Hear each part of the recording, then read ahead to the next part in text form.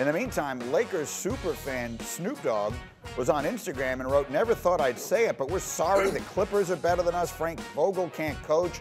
Why the blank is Montrezl Harrell not getting any run? This is heartbreaking. You see it all." He says we're soft. Jalen Rose. Snoop Dogg says the Lakers are soft. Jalen Rose, is he right? Don't feed into Snoop's unhappiness with his longtime love of the Lakers. This is just him challenging his team.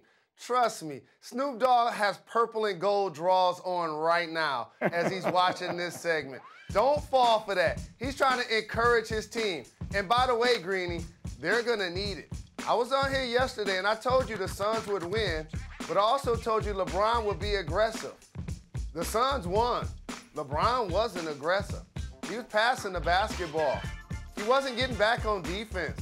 There were multiple times it was a 4-on-3 break, and he was the old guy in the backcourt. It was a 5-on-4 break, and he didn't cross half court. He looked a little fatigued. The team looked a little overwhelmed. And how about Devin Booker scores 18 points in the first quarter? The entire Los Angeles Lakers team scores 10 points in the second quarter. Dennis Schroeder and KCP had as many points as you and I combined. That's just unacceptable. So let me ask you this, because Kendrick was on here, Kendrick Perkins, a little earlier in this hour, saying he thinks LeBron just got super frustrated with his role players early, and that was why he appeared not to have that much energy last night that you and I both expected him to have. Is that what you saw? Oh, whoa. Hold on, wait. That ain't how this works in the league. No.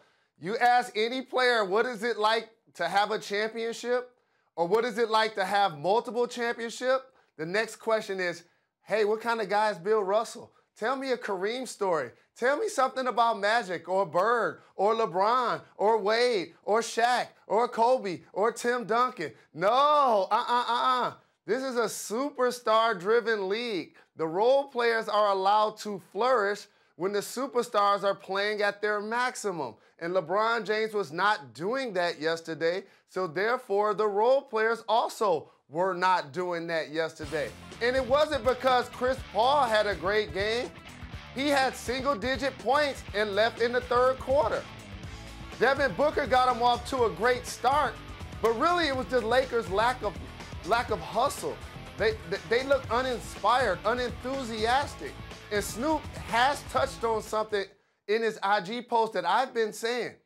The Lakers have so much depth that the sixth man of the year, Montrezl Harrell, is getting DNPs. So I don't want to hear nothing about their lack of role players. I don't want to hear nothing about their lack of depth. Yes, of course, you need Anthony Davis, in my opinion, if you're going to advance in this series.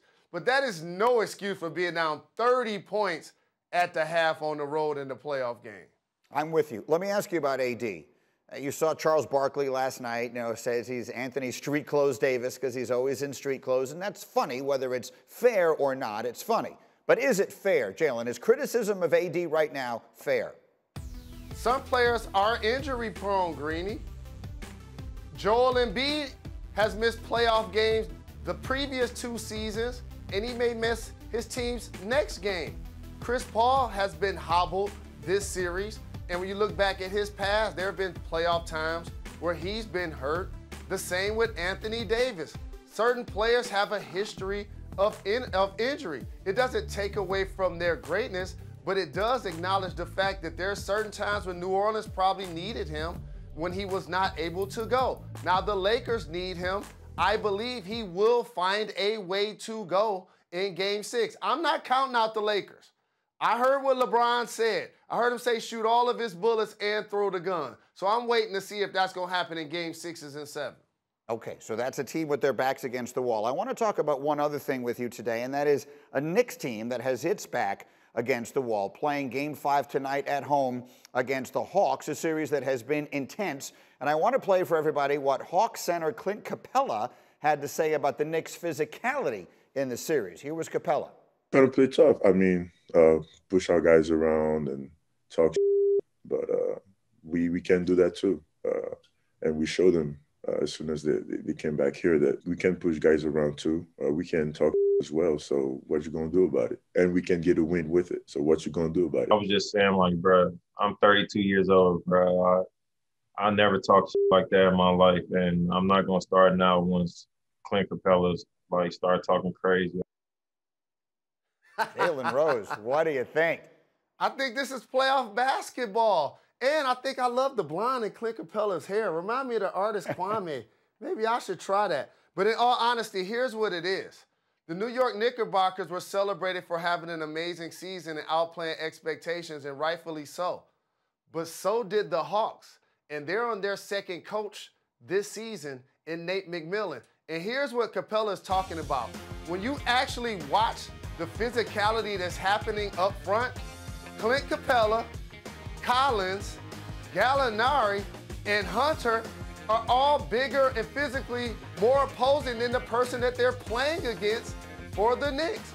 And when Julius Randle gets in his isolation situations, they bring a big, strong side that basically provides a help defender, and that's why they grab every rebound when the Knicks miss.